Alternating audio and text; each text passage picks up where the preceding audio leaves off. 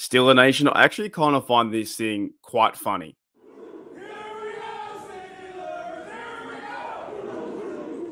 G'day, Steeler Nation. Welcome back to Steelers Nation Australia. The Kendrick Green experiment might not be over. However, the timeline of things has been very interesting, to be very honest. Now, he's a third-round pick. We all know that he started center into his rookie year.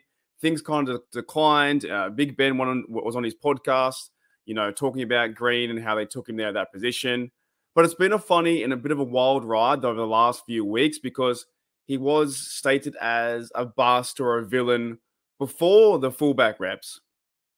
Then once Kendrick Green got the fullback reps, everyone started to love him again. The big man, I did too, put my hand up. I was like, looks pretty good out there. The big man running through the line, catching passes. And it's fun to see a massive guy that is 300 pounds carrying the football through the line. It's fun to see. It really is. And I was like, can the Steelers use Kendrick Green at fullback? That could be a possibility. Then we get to the game that was just happened a few days ago. And by the way, I've been working out my days, and I thank you guys for listening to me about days and how it's absolute rubbish. And it really is. It's not a good streaming platform. And also, you guys out there tell me about that the NFL is now streaming on YouTube, or Sunday tickets going to YouTube, something like that. So a lot of us are having problems. We hope it's only preseason problems and it doesn't affect the season. They got a month to figure this stuff out. And it's really frustrating because I went to yesterday to try and watch the full game. Couldn't do so. So I had to go and watch the game in 40 minutes. But I did see a few things and I do want to try and, cover that maybe in another video talking about guys like Quan Alexander, McFarlane and that kind of stuff. I might do that today or the next day. There's so much happening now. Now that football's back, it's like, what storyline do I want to choose? And today's one is I want to focus around Kendrick Green because it's quite interesting to me how the fan base does this. And I'm a part of this. Right? I don't know if I ever called him out and said Kendrick Green was the worst, or I don't want him to be center. I'm normally pretty good with players like that. I'll give everyone a chance. But if you do start to play poorly, then something needs to be done about that. The Steelers did that. They played poorly. They went and got Mason Cole at center. And then you started seeing Kendrick Green as a backup last year. And there wasn't really a role for him there. Then this year in the training camp, he did the reps at fullback. And we all got excited. We're like, man, this is insane. I can't wait to see this guy be used in the game. So he went from villain, to hero, like Pittsburgh Steelers, law, hero. Oh my goodness. Can we use Green at fullback? It would be amazing, right? It'd be amazing.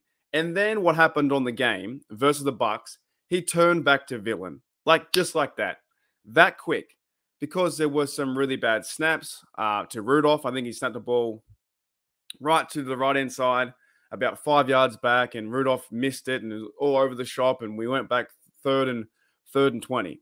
So he's gone from fullback to I can't wait to see him run the football. I imagine if Najee Harris was running behind Kendrick Green or goal line set, we could use Green at the goal line, run people over. Darnell could be in the mix. Connor Haywood, we saw him have one carry. He could run the ball behind the big fella. 2, stuffing up yet again, and now he's the villain. However, though, because after today's camp, I did see this. Could he be back to hero? I actually don't know. So this is the fella, B. Wall, I'm pretty sure, from the guy. I think he works for SteelerNation.com. So he's a journalist or an insider there. He's at the camp pretty much every day, and he tweets a lot of stuff. And he says this: Green with the catch and stiff arm on Pierre. Says they just put him in motion and he caught one in the flat. Maybe this experiment is not done over quite yet. Nice game. So are we back to hero? Are we back to that? The failed experiment that probably is center or offensive lineman, is that done? Can the Steelers afford to keep a fullback on the roster? Do the Steelers even need a fullback on the roster? So, guys, let me know in the comments below what you think about this. Kendrick Green being a villain, the hero in training camp, back to villain, now possibly back to hero. I don't know what storyline is going to happen with this or where he may play. And also, does he even make the roster? It would be kind of funny, though, to see, and I will end on this note. It'd be kind of funny to see if Kendrick Green plays fullback versus the Bills at home. I think he would go back to that hero status. Yes, he probably can't play center. He's really a really bad backup center. There are other guys there, like Ryan McCollum can fill that void, right? Or somebody else, we go and sign someone. It doesn't matter. Got Mason Cole and someone else going to back up behind him. So possibly, would you keep Kendrick Green just for the fullback spot and maybe some depth on the O-line? You could do that, right? Because there could be a chance that for the Bills game coming up in a few days' time, we're back to football. It's coming up in a week's time. That Green might play some snaps at fullback at home. I could see that to pump the crowd up. I really could see at the goal line, fullback, or he might be catching passes, you know?